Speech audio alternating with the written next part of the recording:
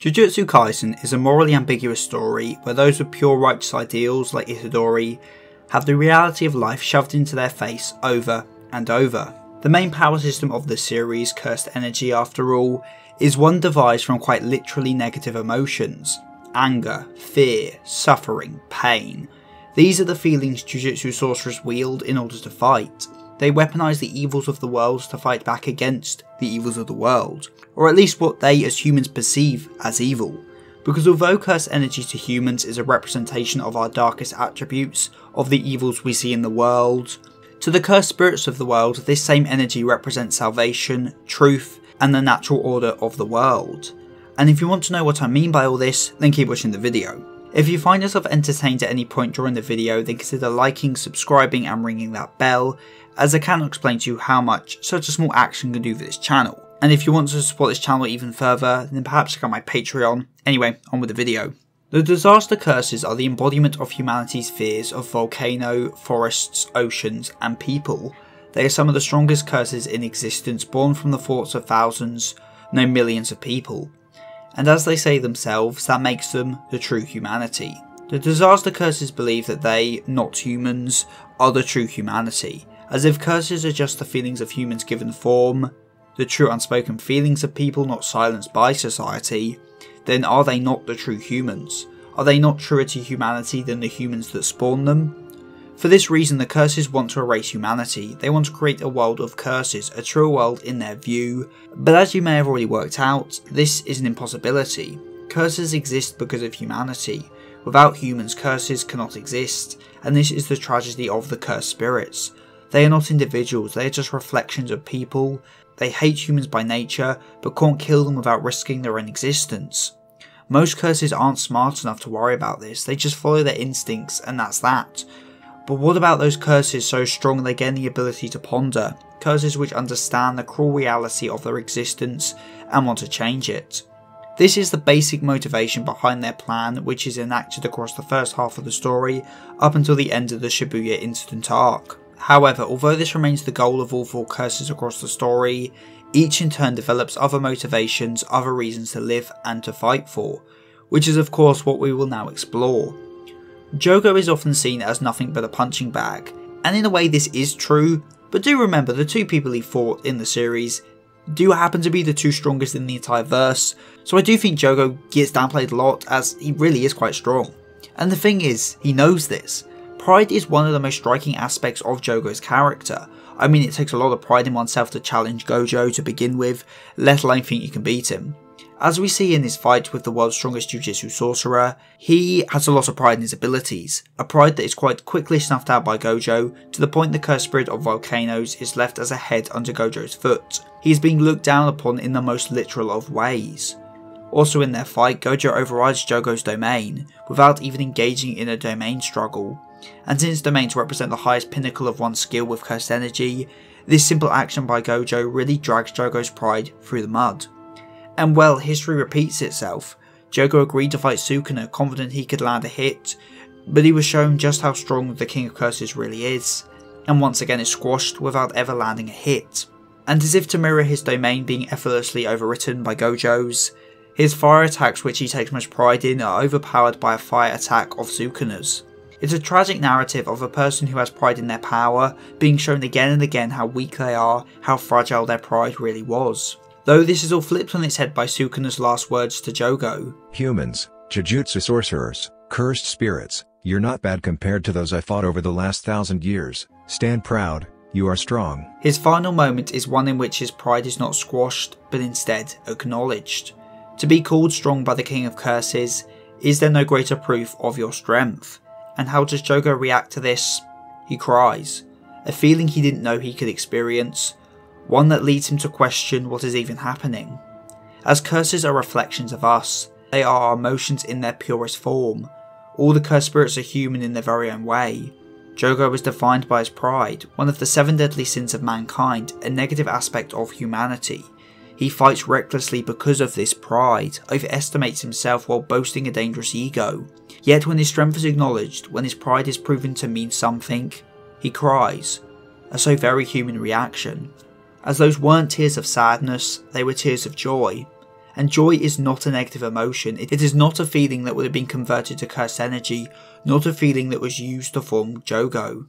His happiness, his joy, is not a reflection of mankind. It is not a feeling he inherited from humanity. It is a feeling he fostered and developed on his own. This joy is Jogo's and nobody else's. He, more so than all the other disasters, wanted to be human, wanted to make a world of curses where he could live as a human, where he didn't have to be defined by the humans that gave him life. However, in my eyes, the moment he cried tears of joy, when he felt happiness from his strength being acknowledged, when he understood he would die but was still content with his life, with his strength, the thing he prided himself on, being acknowledged, with his purpose being acknowledged, he became more than just a bundle of cursed energy, far more than just a curse. He became just as much human as anybody else. He accomplished his goal, he just didn't come to understand that till the very end. Someone though I do think understood this was Dagon, the Curse of the Oceans. Dagon, more so than all his fellow curses, valued connection, he valued his friends. I mean, it was his anger over the death of Hanami that made him awaken from a cursed womb and turn into a full-fledged cursed spirit. He gets angered when he's referred to as just a cursed spirit. He places value on not only his name, but the names of his friends as well. They are more than just cursed spirits, they have names, personalities, connections. Dagon wants to replace humanity to prove that his friends are worthy, that they collectively are better than humanity, that they deserve to be acknowledged. It's pride, much like with Jogo, but the difference is that Dagon's pride is in his friends. Connection is one of the most important things that make us human. We are a social species, that's why we created society. And so is it not fitting our reflections, the curses, value the same things, want to create a society of their own, with their own kind? That is Dagon's goal, to make curses great as individuals with names of their own, which is why it's ironic he is killed by Toji, the man who threw away his name. He abandoned his family and lived in solitude, he went against everything Dagon stood for and in the end killed him. This once again ties into the trend of the cursed spirits dying in truly tragic but ironic ways. Now all the curses value one another, they care for each other, but one curse values something else, the earth itself. Hanami is the embodiment of mankind's fear of the forest, and he is someone who hates humanity just as much as he loves nature. Hanami is as much a nature spirit as they are a cursed spirit. They don't have the natural inclinations of a normal curse, and so it's debatable whether their hatred for humanity came from their nature as a curse or their own personal feelings. Those feelings being love, a love for the earth and nature, the very things humanity is destroying. This is what Hanami fights for nature.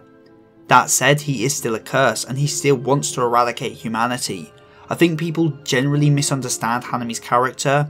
If you don't pay attention, it's easy to think Hanami is not killing the Jujutsu High students out of some reluctance to killing. But that's not really the case. The only reason he didn't kill was because they knew Sukuna was fond of one of the students, and they didn't know which one and didn't want to risk killing this person. I mean, as the fight continues, Hanami says themselves that they are starting to enjoy the fight. They are becoming more and more of a curse, giving into their violent nature, something represented by the reveal of his black arm, a metaphor for his nature as a curse. Much like how his black arm contrasts his white body, his desires to protect and fight conflict. To the point that in the attack of the school, Hanami admits that he is close to wanting to kill Todo and Itadori, even though the plan was to leave them all alive. Hanami's death comes at the hands of Gojo being crushed into oblivion by infinity, an ironic death for a curse that acts as a wall to defend and protect. An unbreakable wall left to crumble, a protector who dies without protecting anything.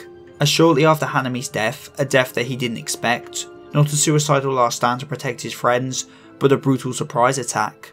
All his friends died as well, each killed in equally brutal ways. Well, all except for one, the curse that represents humans' negative feelings for each other, Mahito, the only one of the four curses to not have a proper death, being merely absorbed by Kenjaku, not giving any closure to those he wronged. And that death itself was quite fitting for Mahito. A death with no purpose is perfect for a curse with no purpose, one who lives on instinct and nothing more. As Mahito is by far the most human of all the curses, a literal embodiment of humans' feelings about humans. I mean, his name literally means true human. Now I could make a whole video on just Mahito, so sorry if this is a little bit brief, but Mahito is the only one of our curse quartet who doesn't really care about the new age of curses. A bit ironic since he came up with the plan to begin with. As well, he is someone who doesn't hold value in goals or plans, he lives in the moment. He kills when he wants to in the same way we humans eat when we are hungry. Now, nihilism is usually seen as a negative thing, because, well, if nothing matters, then what is the point? But as suggested by Nietzsche, nihilism can be optimistic, as well, if nothing matters, then you can do whatever you want and there isn't any consequences. And this is definitely something that lines up with Mahito, as he takes great pleasure in the moment, in doing whatever he wants to do. He is very much like a child, something said by Nanami, who imagines he is a newly born curse, which is yet another reason why he is such a good foil for Itadori, who is also a child in the world of Jujutsu sorcery. Mahito is curious, he wants to test his limits and explore what life has to offer. He questions why Yuji thinks it's okay to kill cursed spirits, when he's so against cursed spirits doing the same back. He questions the world in his curiosity, again, a very human thing. But going back a point, he genuinely believes curses have a right to kill humans, that nobody should object. As he learns more about the world, he declares he wants to become a true curse. Ironic when you remember the meaning behind his name. He wants to shed his human form and become a cursed spirit proper, which in the end he does, but as a result he loses the ability to shape his own soul, and so loses a core part of himself.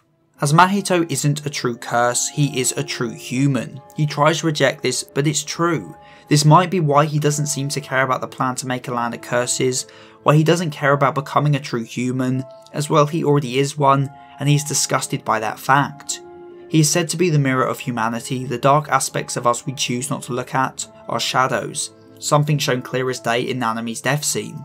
I didn't know you were here. Yup, the whole time. In his fights with Yuji, Mahito again and again shows him a mirror of himself, the hypocrisy he spouts, the anger and hate within him. He shows him the monster inside of Yuji, the human. However, Mahito says that he does this as a curse, that he causes suffering as a cursed spirit.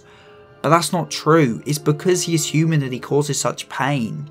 The thing that to me makes Mahito so incredibly human is the simple fact he doesn't want to be one, that he rejects his true identity, that he tries to be something he is not, that he struggles against his birthright, something which I think we can all agree aligns up with many of the series' other characters. The struggle to fight back against what you were born as, the path that is laid out for you, is something oh so very human, and that is what Mahito tries to do, is why he encourages the other spirits to act like curses, why he tells Hanami to fight, as he doesn't want to be human, he wants to be a curse. He may claim to only care about the moment, but he does care about the future. He cares about his place in it, hoping it will be as not a human but a curse. He manipulates others for his own amusement, sure, but he also does it to change them, to prove people can become something else entirely from what they naturally are. That to me is why his innate curse technique is soul manipulation, as he tries to prove people can change. He deforms humans into inhuman forms to prove a human can lose its humanity, hoping he can do the same. He spouts about natural order, but then he acts like a god and changes things, because might is right, at least to him it is. But even if he spouts about natural order, that the strong killing the weak is just the way it is, he's a hypocrite. He thinks killing humans is fine as they are weak. If they can't kill him back, then they deserve to die. It's just predator and prey. But when Yuji is stronger than him, when he goes to kill him, he runs. Because as soon as he is the prey, when the natural order is against him, he opposes it. Again, such a human way to think. He runs from Yuji scared of death, even though Jogo says curses don't fear death. He is a human right to the end. However, in the end, he gets absorbed by Kenjaku. The manipulator was just a piece for an even grander schema. Mahito valued both death and life equally, but then when faced with it, he was scared of it. But in the end he didn't die, he was just absorbed. It was an end with no significance, which fits up with his views on the world. However, to Kenjaku, Mahito was an important tool for his plan of unleashing the Culling Games. His life did have purpose in the end, just not to himself. He thought he lived a life of freedom, a life that only meant what he wanted it to, but in the end he was just a child. He never was free, and his life did matter, just not to him.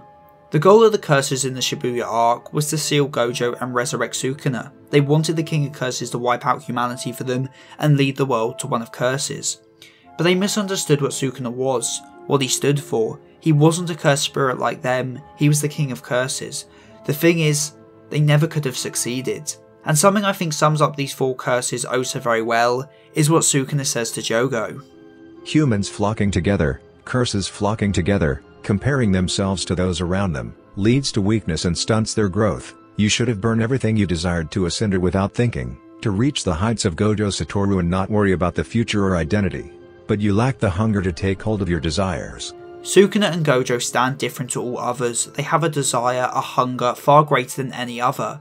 The curses may be special grade, they may be strong, but they are still just curses. Or as I would argue, just humans. They can't be expected to measure up to the legends. They can't just expect to accomplish what they set their minds to, as the world is too cruel for every dream to come true.